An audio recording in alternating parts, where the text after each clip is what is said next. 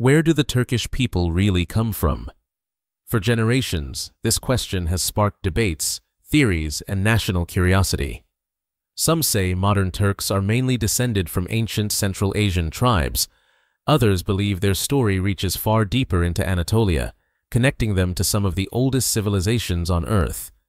Now, for the first time, DNA research is giving us clear answers, and what scientists have uncovered is far more surprising than anyone expected.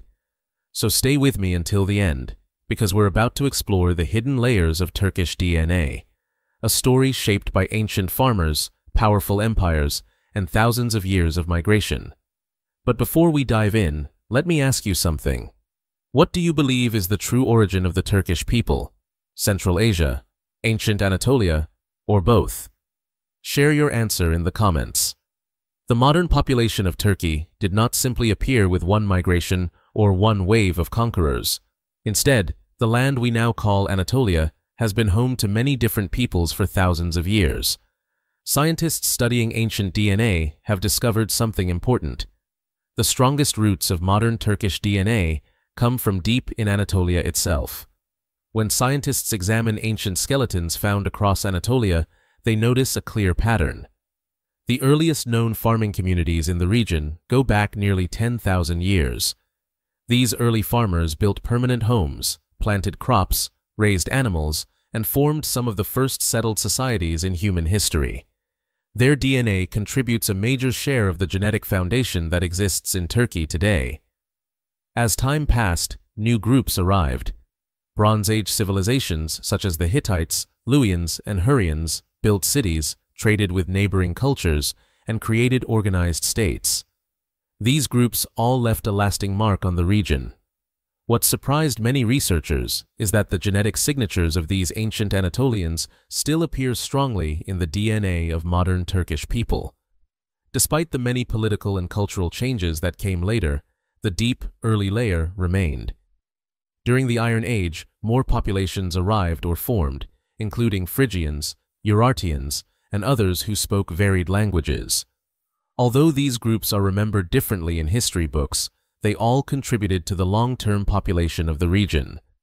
By the time the first millennium BC came to an end, Anatolia had already developed into one of the most diverse areas in the ancient world. This is the first major insight scientists discovered. Modern Turkish DNA is closely connected to the people who lived in Anatolia thousands of years before Turkic migrations. The genetic continuity is strong, and this foundation gives the population a sense of deep historical connection to the land. It shows that many ancestors of today's Turks were already living in this region long before the medieval period.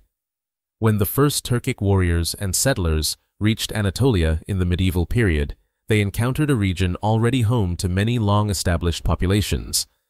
Military victories and political changes gave the newcomers influence. Over time, the local communities began adopting Turkic languages and Turkic cultural elements. Scientists expected this migration to create a dominant Central Asian genetic signature across the region. But the DNA evidence shows something different. The Central Asian contribution is present, but it is smaller than the cultural impact. Most of the people who adopted Turkic identity were already living in Anatolia for generations. They blended culturally while keeping much of their older genetic background.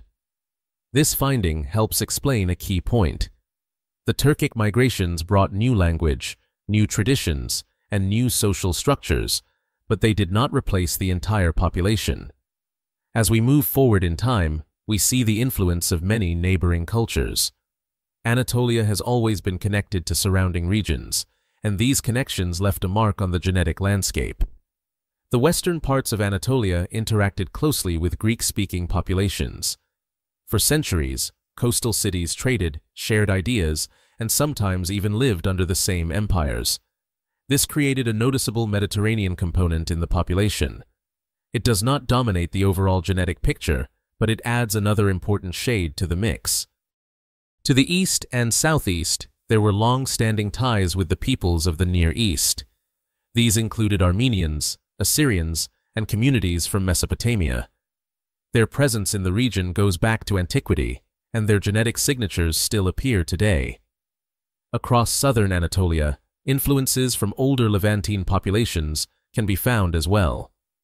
Trade routes, shared borders, and cultural exchanges created small but detectable genetic links. These details might seem minor in isolation, but together they help explain why the population of modern Turkey is so varied. Another important discovery is the influence of historical Jewish, Arab, and Persian communities. They did not form the majority of the population, but their presence in cities and trade networks added small contributions to the gene pool. These influences often grew during periods of strong cultural and commercial exchange. All these layers show that Anatolia did not evolve in isolation.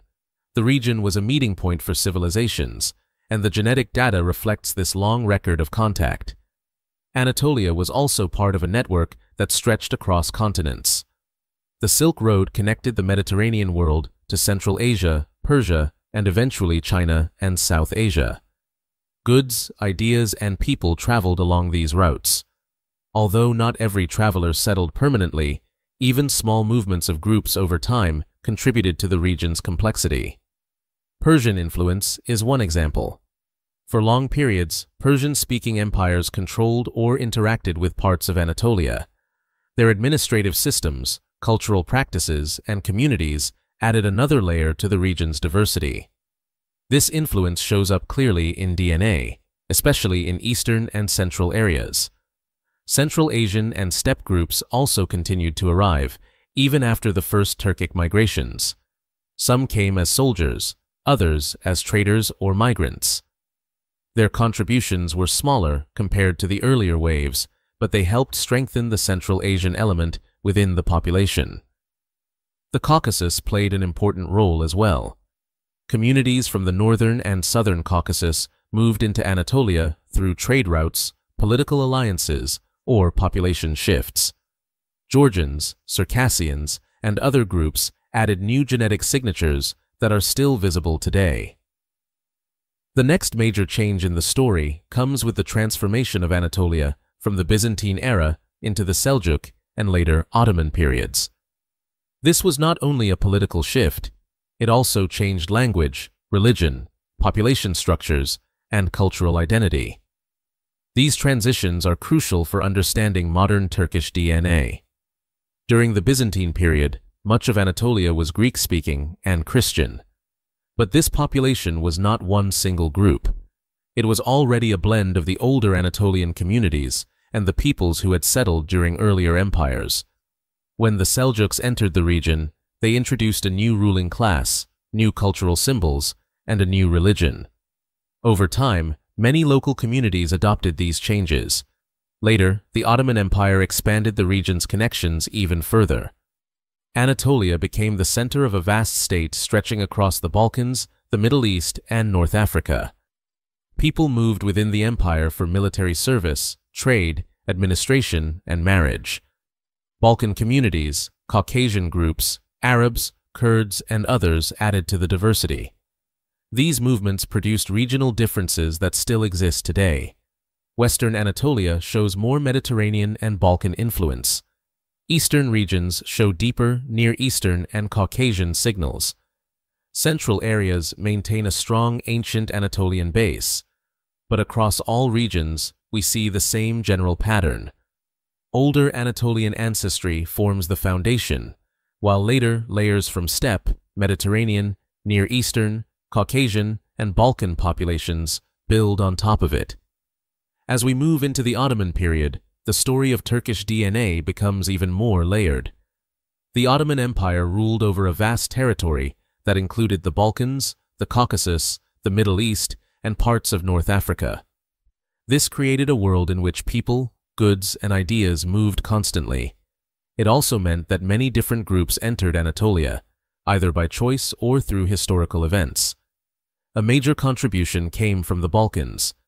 During the long centuries of Ottoman rule, people from regions such as Bosnia, Albania, Bulgaria, and Greece participated in the empire as soldiers, officials, merchants, and craftsmen.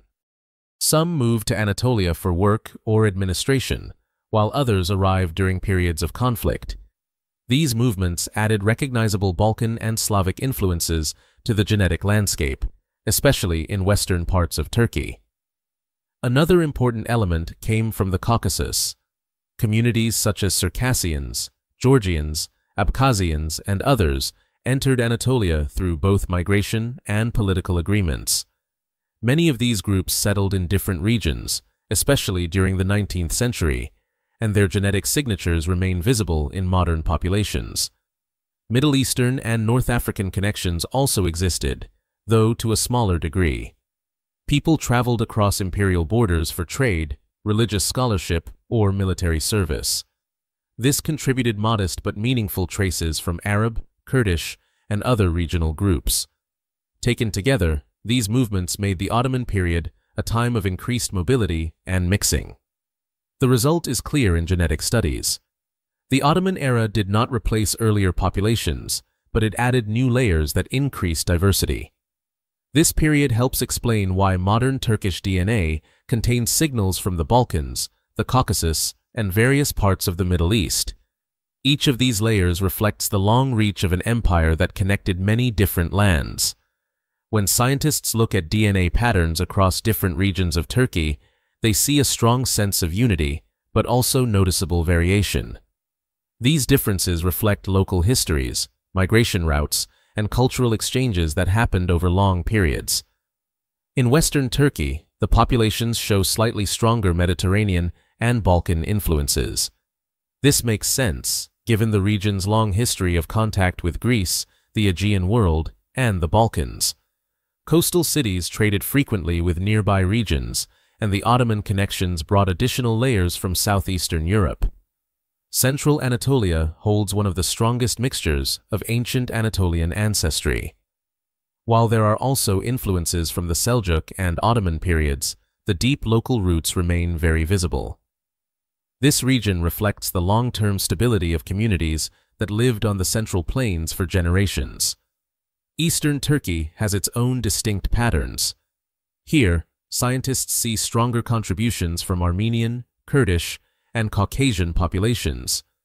These links reflect the region's deep history as a crossroads between Anatolia, the Caucasus, and Mesopotamia. Trade routes, historical kingdoms, and later political changes all played a role in shaping the gene pool. Northern Anatolia, especially along the Black Sea coast, shows connections to Georgian and other Caucasian groups. The geography of the region, with its mountain valleys and coastal settlements, encouraged both local continuity and periodic movement from neighboring regions. Southeastern regions display older ties to Mesopotamia and the Levant. These patterns come from ancient cultural exchanges as well as later historical events. Despite these differences, all of these regional groups share the same broad ancestry structure. The foundation remains ancient Anatolian, with layers added over time from Central Asia, the Mediterranean, the Caucasus, the Balkans, and the Near East. The variety we see today reflects the long and complex history of the land. When scientists combine all the data, from ancient DNA, medieval migrations, and imperial movements, a clearer picture emerges. Modern Turkish DNA does not come from one source or one moment in history. Instead, it is built from many layers that formed over thousands of years. The largest component comes from the ancient peoples of Anatolia. Their genetic signatures are strong and widespread across the region. This deep and stable foundation explains why so many modern communities share similar core ancestry. The Central Asian contribution from Turkic migrations is present and important, but it is smaller than many early theories suggested. The influence of these migrations was significant in shaping language, culture, and political structures, while the genetic impact blended with the long-established populations. Mediterranean and Near Eastern elements add additional texture. These come from Greek-speaking populations, Armenian and Assyrian communities, and people from the Levant and Mesopotamia. Their presence reflects the region's position between the Mediterranean world and the ancient Near East. Balkan and Caucasian influences help explain the diversity that expanded during the Ottoman centuries. These groups entered Anatolia through both peaceful movement and historical events, contributing to the regional differences seen today. The history of Turkey itself, from ancient Anatolian settlers and Bronze Age kingdoms to Central Asian tribes and the vast Ottoman Empire, every chapter has left its mark on the Turkish genetic code. If you've enjoyed this journey through the unique DNA of Turkey, let us know in the comments. Have you taken a DNA test and discovered some unexpected Turkish roots? Or maybe you've always wondered about the origins of your family's features or traditions. Share your stories. We'd love to hear them. And don't forget, if you enjoyed this video, give it a thumbs up, subscribe for more content, and hit the notification bell so you never miss an upload. Thanks for watching, and hoşça kalın. Goodbye for now.